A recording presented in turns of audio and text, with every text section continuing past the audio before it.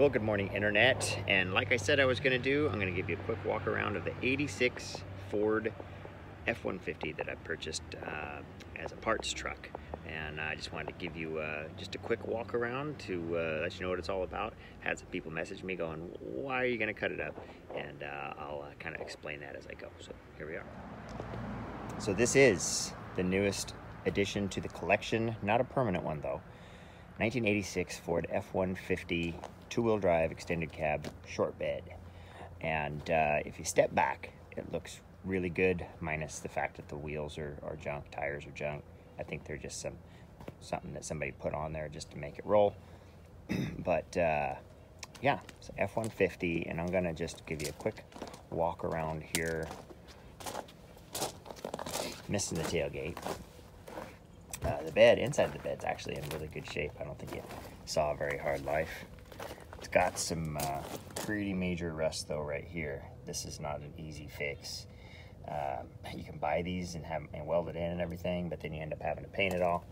And yeah, there is that. There's also this big smack here. It was caved in a long ways, and I used a suction cup dent puller and pulled it out a little bit, straighten the trim out a little bit, but just for fun anyways.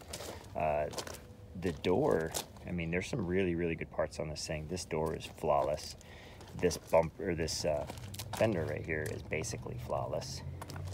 Bumper's a little twisted, looks like it got smacked in the center, but you know, the grill, the emblem's in really good shape. You don't see that very often. This fender here has been smacked a little bit, but probably a pretty easy fix. Other than that, it's in really good shape. This door looks really good, except for that is a pretty ugly one right there. Looks like somebody tried to hammer it back out too. I have no idea what happened there, but it ain't good. Back here, this bedside right here with the dual tanks is really nice. I don't see any rust. I don't even see any indication of rust on this side. I don't know why one side and not the other. No rust down here. This may have been, you know, redone at some point or something, because it is basically perfect. So this bedside is the whole bed's actually worth something if somebody fixed the rust on the other side. It's you know, it's hard to find these without a lot of rust, and it's just strange that that's the only place that there is rust. So on the inside, this is a Lariat. It's got some aftermarket seats that this one's being held up by a 2x4. It's really broke down. Door panels are pretty nice. I've already got a set just like this that are in about the same condition. But it does have all the power window stuff, and it does work, except for that one gets a little bit choppy going up and down. Dash is really nice. Dash pad's got you know, some cracks in it, but the bezels and everything are good. Tachometer, I have no idea if it works. It's missing the needle, so I might stick a needle on there, see if I can get that to work. But it has a good trip odometer. I believe that, yeah, the indicator still works, which this will be the second one that I found that has the indicator that isn't broken yet, which is really cool. Carpet's pretty good. You know, got the back seat in it and everything. Headliner is actually not really torn. It's got a little hole right there, but it's in pretty good shape. I don't really need an extended cab one, but yeah. Let's look under the hood. So this being an 86, has the fuel injected 5.0, and what's crazy about this truck is that everything is still there. I mean, I'm in Eastern Oregon, Eastern Washington area, and you know, smog pumps aren't required. You don't have to smog stuff out here, and so this thing still has an operational smog pump. It still cycles on and off. It has air conditioning that cycles on and off. It needs charged, but it does cycle. It's got a bunch of new parts. Spark plug wires. It's got a new, I think a distributor module on the side there is brand new. It's got the transmission in it. It's got a overdrive AOD transmission, which is good transmission. Problem is it slips. You got to rev it up in order to get it to go. And the transmission, look underneath, it's all painted up. It's really clean. So somebody may have either just taken it out and painted it, or maybe it's a remanufactured one. I don't know. but I have no idea why. It's like it's starving for fluid, but it has plenty of fluid in it, so I gotta figure that out before I take it apart.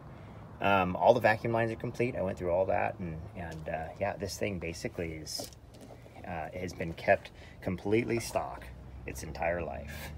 And as the story goes, this is actually a remanufactured 302. The guy ran it out of oil. He took it to Ford. Ford put another motor in it at some point in its life.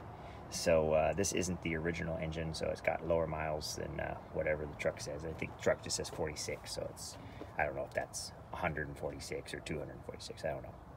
I got a new brake master cylinder. Yeah, it's got pretty much everything I need to make the little red truck run, which is what I'm going to do. I'm going to take the motor out of this and then ship this thing down the road, probably part it out. Like I said, it seems like a great truck. It's complete. It's just got, you know, even if it was absolutely perfect, it wouldn't be worth that much. It's not four-wheel drive. For some reason the extended cabs just aren't that popular. Now the short bed single cabs, especially four-wheel drive or two-wheel drive, are pretty popular. People love those, but I don't know, this just isn't that popular of a truck. Yeah, I'll take some parts off of it. If you see this video and you want some parts off of it other than the drivetrain, just let me know, because I got plenty of the body parts, interior parts, and all that stuff. I don't need any of them, but I want somebody's Bullnose Ford truck to benefit from this one giving its life. So yeah, just hit me up.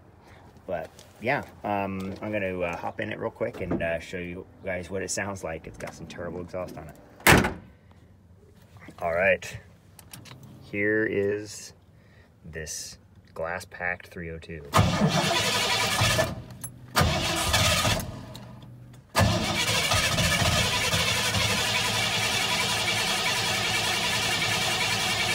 I think it's out of gas.